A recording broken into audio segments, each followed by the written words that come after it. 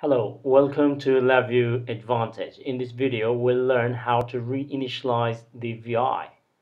In some cases, what happens is, once we have ran the VI and restart using it, the older values are still in the memory. That leads us to undesired behavior. For example, in this case, we have a code that will generate a random number, and we have stops.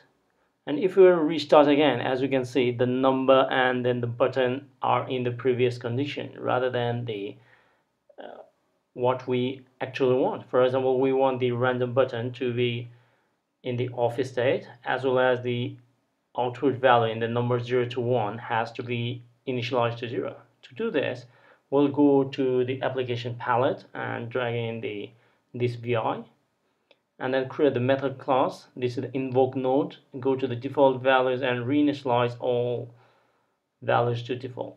What this will do is it will initialize every values of the controls, indicators, and the VI properties as well.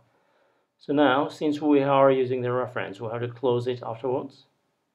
Connect the terminals over there, and then connect to aid the data flow. Now, this code will reinitialize everything. Let's do it. So as we see in the data flow, what we're seeing is the button and then the output indicator are reinitialized to the default values.